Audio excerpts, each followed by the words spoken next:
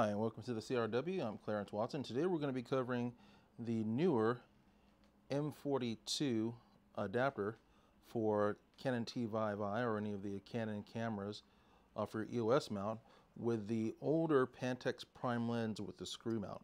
And it's really easy to attach to your camera and really cheap.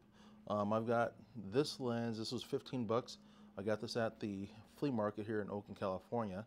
The adapter actually got off Amazon. It only cost me like 20 bucks. And I'm really impressed with the amount of quality, one with the glasses you get at a flea market.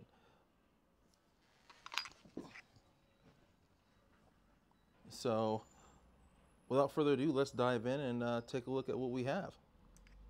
Let's go. Once screwed on, it fits into the EOS mounted area on the Canon T5i. So just find the red dot just like on any other lens. And then once you place it in and try to get them lined up, you screw them in. Screws them really nicely, attaches. You don't have to worry about stripping.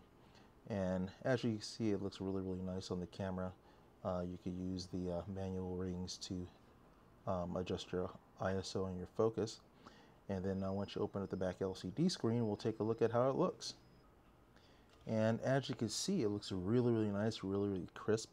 I have my settings set to neutral and raw, but as you can see, it takes a really good picture, whether it be still or video. And this is what I use for shooting most of my prime video. And here are some other shots that I've taken. I know it kind of looks washed out, but I like it at that level so that way I can color grade later on. And here's a couple more shots. And here you can see how you can get a really good depth of field. And this is from the 50mm lens. But all the prime lenses seem to have a really good depth of field. So as you can see, it looks really nice. There's my BB-8. Oh, my BB-8 needs to be charged.